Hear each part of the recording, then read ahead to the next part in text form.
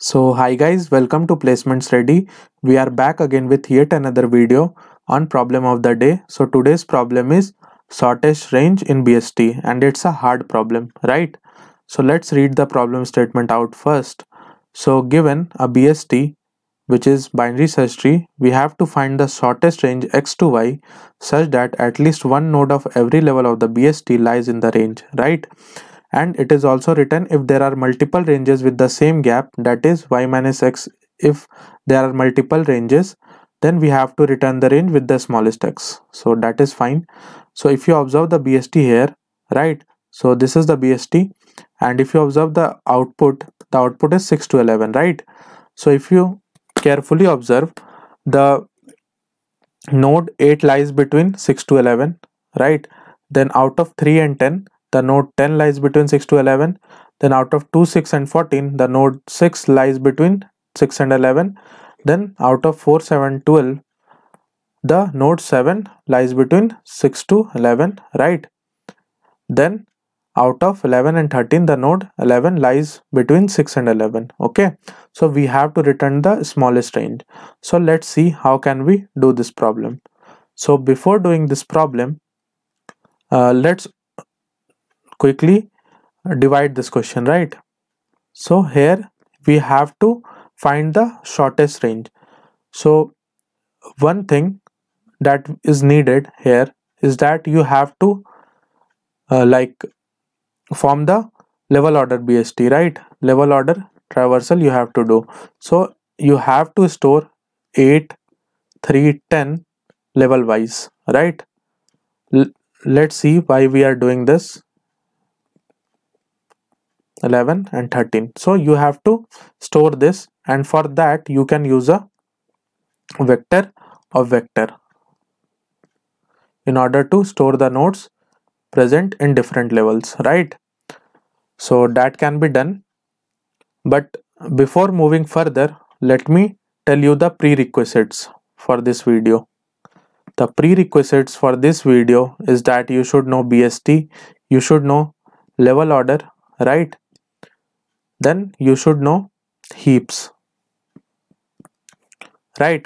Once the level order traversal is calculated and is stored in a answer vector, then we can surely say like our now task is reduced to find the smallest range in this k list, right? And basically this list, if you observe, they are sorted, right, in nature.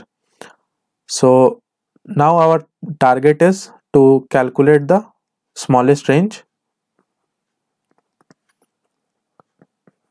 in these k sorted lists, right? So how can we do this? So we have to find the smallest range, right? So here if you think greedily, we need to take a priority queue, and this priority queue will be a min priority queue, right? So let's see what data are needed in order to do this. So we need to have the element as well as what is the row number and what is the column number. So if you observe this as a 2D matrix, then you can store the row number as well as the column number of this, right? So let me write it again. So just a second. So the data is 8, 3, 10, 2, 6, 14, 4, 7, 12, 11 and 13. So basically our priority queue will be of type pair of int comma pair of int comma int, right? And basically this will be the element, this will be the row, and this will be the column. And since it is a min priority queue, so here you have to write vector of pair int, right? So same thing you have to copy here, and then the comparator, which is greater pair of int comma pair int, right? And let's name our priority queue as PQ. So first of all, what you have to do, you have to push the first elements first, right? And we will require a minimum as well as a maximum.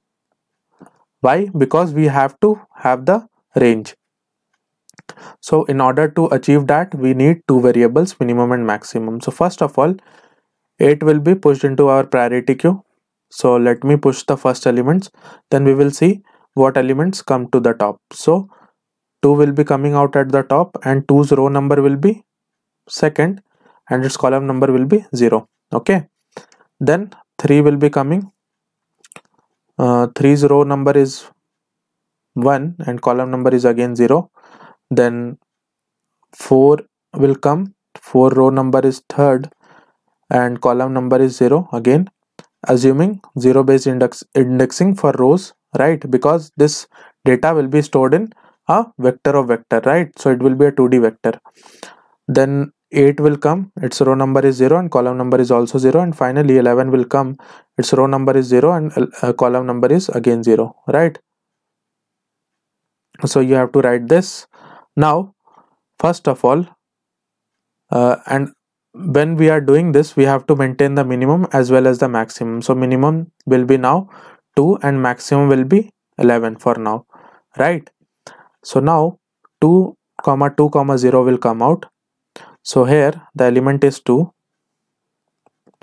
the row is again 2 and column is 0.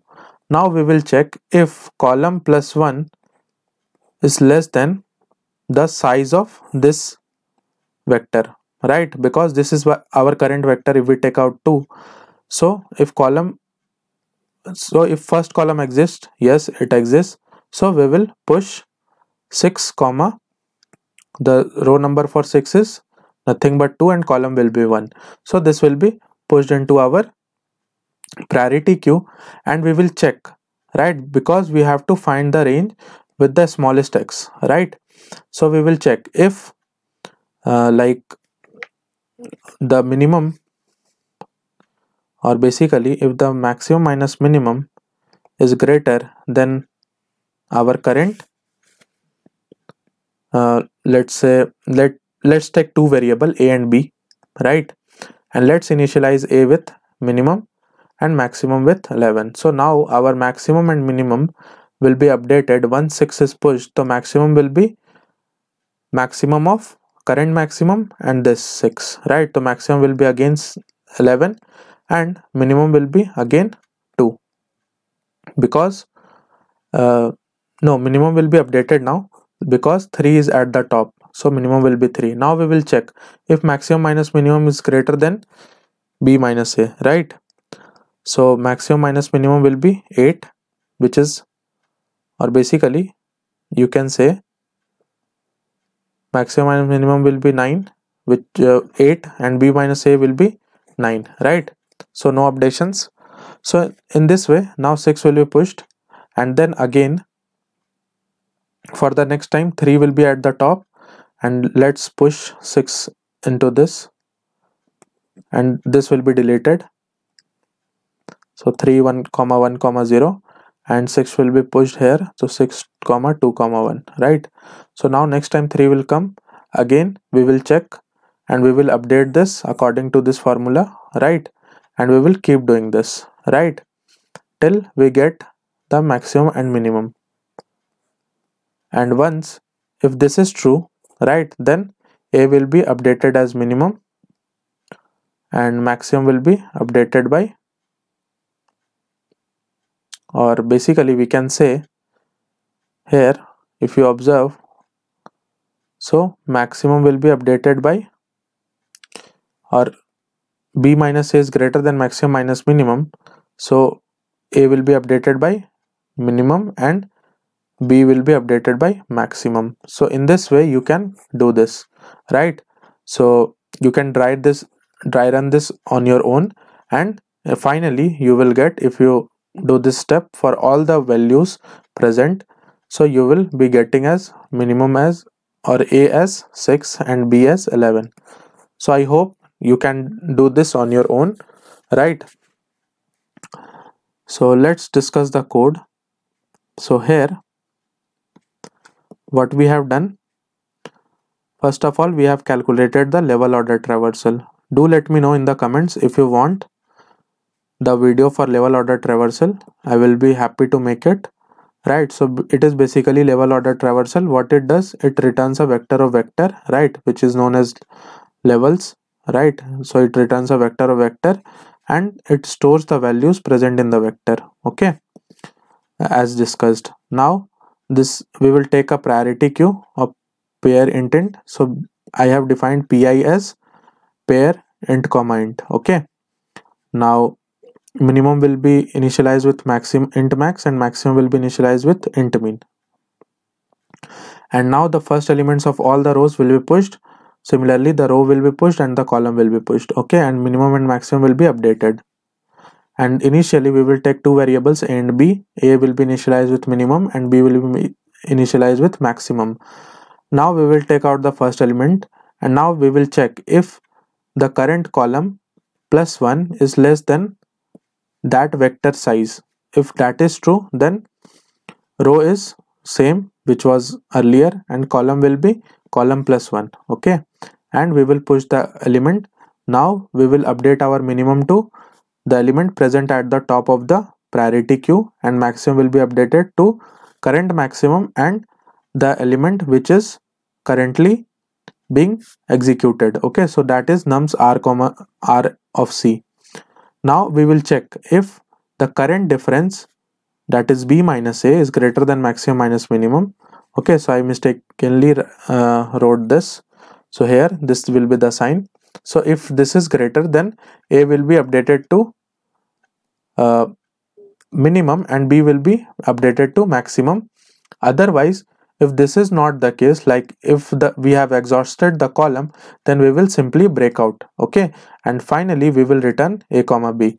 So our problem was to implement this function. So what I did, I stored all the levels, right, in levels vector using the level order function, and then I returned the smallest range and I passed levels into it, and the smallest range function is this. So okay, so I hope the logic behind this problem is clear, okay. And the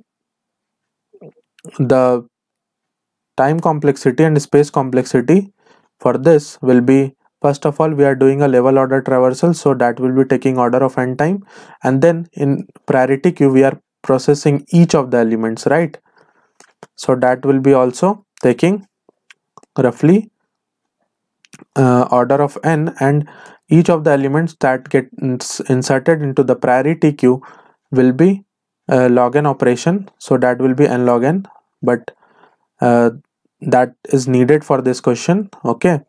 So in this way we are able to solve this problem. So I hope that is clear, and do let me know if you have any problem, okay. And if you have liked this video, please like this video and subscribe to our channel in order to receive such more updates, okay. So you can dry run this on your own and we will meet again in the next part. Thanks for watching.